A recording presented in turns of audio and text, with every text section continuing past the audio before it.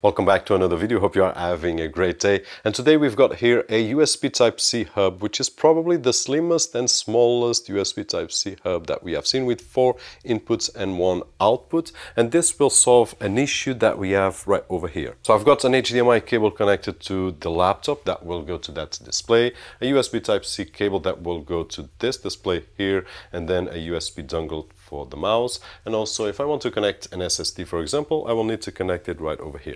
And this is all okay. I will be able to work just fine, no issues whatsoever. The problem will come when I want to take this laptop anywhere. I will need to disconnect the HDMI cable, the USB Type-C, the USB dongle, the SSD, take the laptop, and once I arrive, I will need to connect everything once again. So that's where a USB Type-C hub like this one right over here will come into place. Now, it is, as I said, the smallest and slimmest, which brings a lot of advantages, but some limitations. And that being said, let's go and take a closer look at our setup. And if you are watching this video on your Windows 10 or 11 computer and you still haven't activated and can't even edit your desktop icons, don't forget to check out CDKeysales.com, where we can find budget official OEM keys at an affordable price, and with the coupon code that you can see on screen and down below on the video description, it will get even cheaper. And besides Windows 11 Pro, if you are looking for Windows 10 or even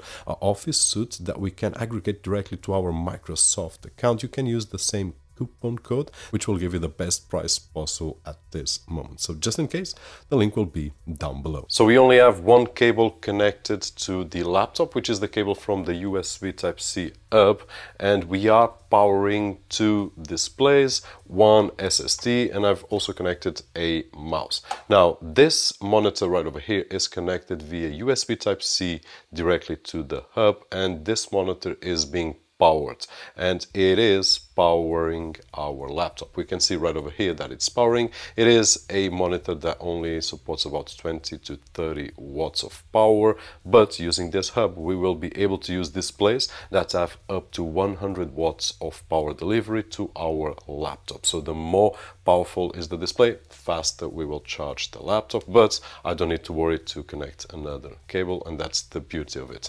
Now we can also take a look at the displays. We have 3 individual displays, so number 3, number 2 and number 1, which means that we can multitask without any issues whatsoever. My laptop only supports up to 1080, which is the maximum. This is an old laptop with Windows 11, but we can go up to 4K at 60 Hz with this hub right over here. In terms of the SSD, I've done a few tests here, but I will do with you. Let's select the SSD once again right over here.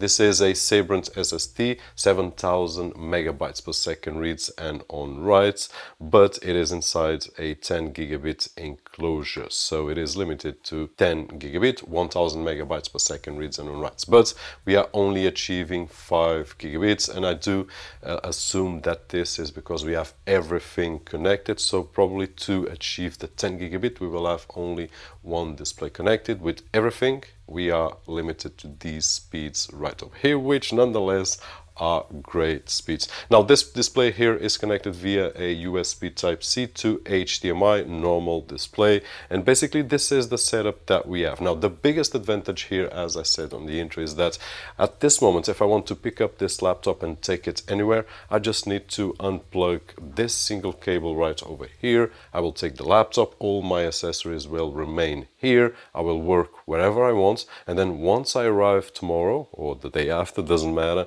I just need to plug in this cable. It will give me energy, it will give me image to these displays, it will give me the mouse, and it will give me, at this moment, of course, this SSD, but I could connect anything else that I wanted. And this is it, easy as this. I just need to connect the USB Type-C hub with all my peripherals, in this particular case 2 displays, an SSD and a mouse, and then once I want to take my laptop, I just need to unplug 1 single cable. So I will remove this cable from the laptop, and everything, all my accessories will be connected here. I will take the laptop, and once I arrive, I just need to connect 1 single cable, and I will have everything connected right over here, which is Awesome.